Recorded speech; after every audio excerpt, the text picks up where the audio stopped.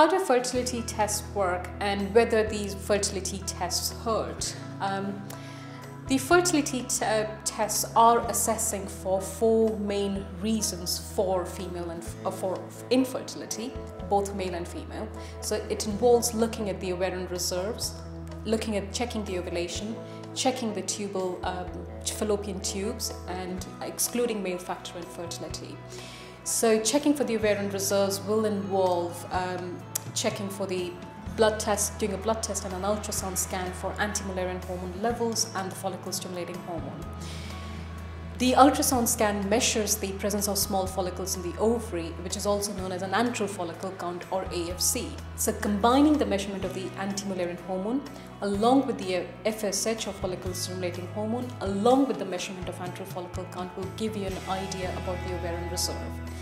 Checking for ovulation involves measuring the progesterone levels a week before the expected period, and that gives us an idea of a good progesterone levels when the embryo is about to implant. So the assessing for fallopian tubes will involve doing tests such as hyco-Z, hysterosalpingogram, or arranging a laparoscopy in a dietist if you may have coexisting gynecological conditions that increase the risk of infertility. Most of these are outpatient procedures except laparoscopy in a dietist or lap and die, where it's a keyhole surgery performed as a day surgical procedure. Okay. Assessing for male factor involves doing a semen analysis, and that would give us an idea whether there is any factor that can affect the fertility as a couple.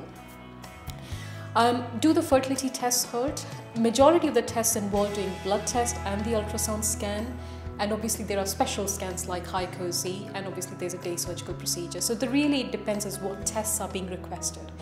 As regards the ultrasound scan, these are mainly vaginal scans or pelvic scans. However, it's no more uncomfortable than having a smear test done.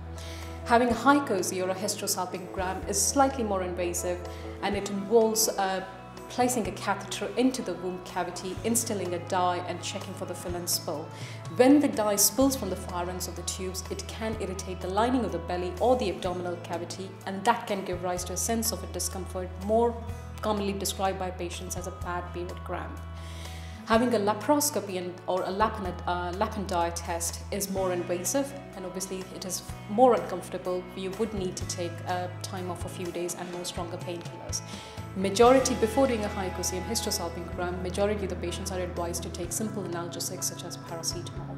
So largely to reassure you, majority of the fertility tests do not hurt and are not as bad as patients expect them.